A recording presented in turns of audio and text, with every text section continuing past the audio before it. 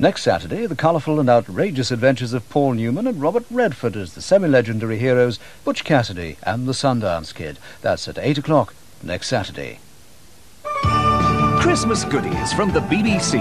There's a great selection of videos. 25 years of Match of the Day begins in the 60s. It's a magnificent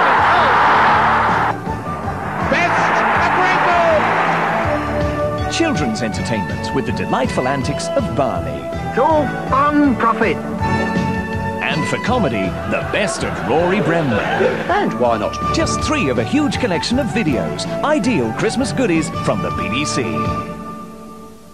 We head for the Guildhall in Preston in 15 minutes for continued coverage of the UK International Snooker Championship.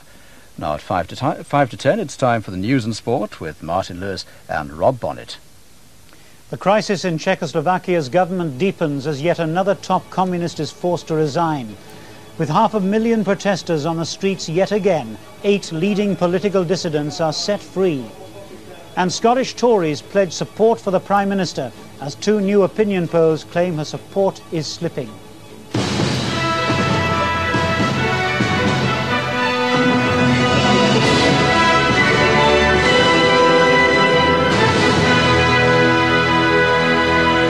Good evening.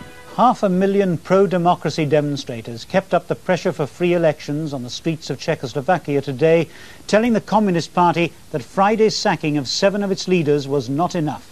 So, 1 leading member of the new Politburo was forced to resign, 8 prominent dissidents who'd been accused of political crimes were pardoned and set free, and the Prime Minister promised another meeting with opposition groups next week.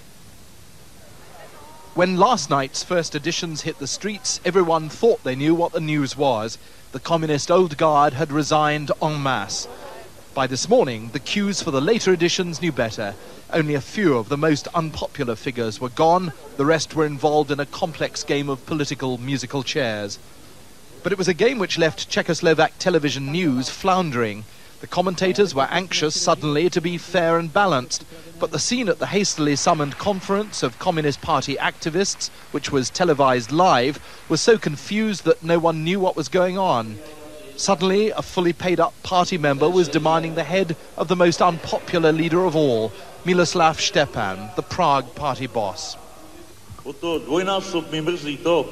More extraordinary still, Stepan duly resigned, live on air. He was supposedly an advocate of the Tiananmen Square solution, using troops against the demonstrators. The delegates gave a dutiful but scarcely rapturous welcome to the grave figure who emerged last night as the country's new leader, and Karol Urbanek politely clapped back. He's risen without trace and was only a compromise candidate anyway. His rhetoric was opaque. The basic question is, are we for socialism without mistakes, with people and for people? In other words, the Communist Party is in shambolic shape and is desperately playing for time. Overlooking Wenceslas Square tonight, a special edition of the newspaper Svobodny Slovo, covering the latest political crisis, was being prepared. It's so badly produced, it's scarcely readable. But its attack on the government for last week's police brutality helped to trigger off the big demonstrations here. The man who wrote that attack was hard at work again tonight.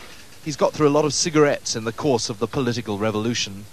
The development here in Czechoslovakia was more quick than in Poland and even in Hungary or even than in GDR. There's a lot of people that say it's all down to you, it's all your fault. Yeah, I think that's a general point of view among the journalists. And among the crowds, there was once again a hunger for news of the political crisis. Only this time, the resignations within the leadership were genuine and not for show like last night. And they may only be the start. John Simpson, BBC News, Prague. The former Prime Minister Alexander Dubček, ousted by the Soviet army 21 years ago, has dismissed the Politburo changes as a manoeuvre and urged the nation to be watchful, while another leading protester said, "We are now receiving verified reports that the new leadership of the party is a trick and that the instruments of power are being taken over by neo-Stalinists." The centre of Prague was deserted this afternoon. Almost the entire adult population of the city had flocked to a park to give their verdict on the reshuffle. The playwright Václav Havel summed up most people's feeling